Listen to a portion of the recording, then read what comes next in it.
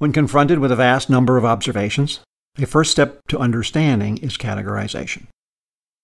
We try to find the similarities and differences between things.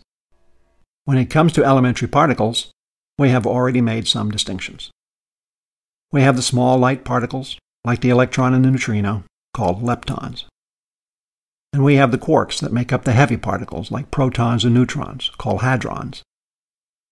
Everything we see around us is made of these three stable elementary particles: the electron, the up quark, and the down quark. A particle's spin is another key distinction that helps us categorize all these particles.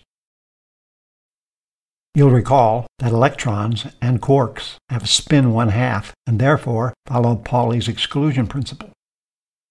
Photons have spin 1 and do not follow the exclusion principle. The statistics that describe spin 1/2 particle behavior in large groups was developed by Enrico Fermi and Paul Dirac. They are called fermions, after Mr. Fermi. The statistics that describe spin 1 particle behavior in large groups was developed by Satyendranath Bose and Albert Einstein. They are called bosons, after Mr. Bose.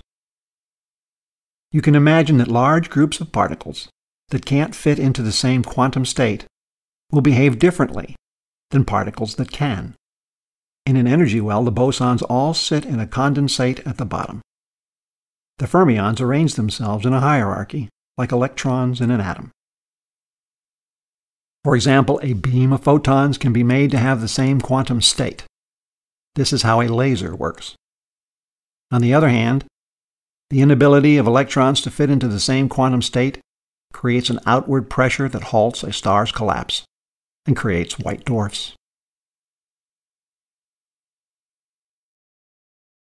In this segment, we also covered the muon, a higher energy version of the electron.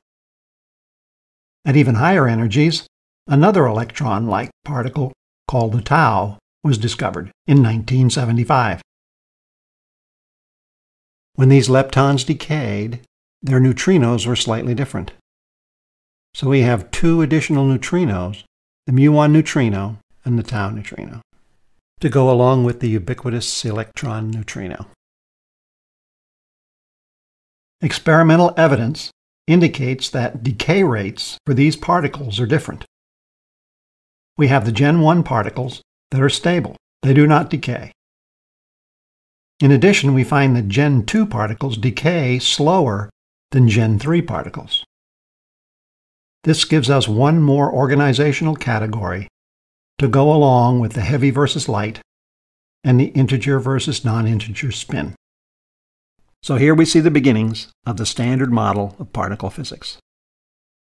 We'll finish developing this model in our final segment on the Higgs boson.